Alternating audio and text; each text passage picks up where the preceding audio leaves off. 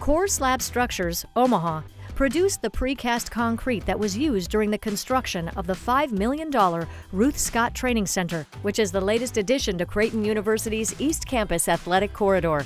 Nicknamed the Ruth, the 16,000 square foot building serves as a new training home for Creighton University's volleyball and women's basketball teams. The facility provides space for 2 full-sized basketball and volleyball courts. The exterior facade of the building features 69 architectural precast concrete insulated wall panels. The precast concrete exterior was chosen because of cost savings and accelerated schedule capabilities that would allow fast-track construction. The exterior of the building consists of thin brick and decorative acid-etched buff accents.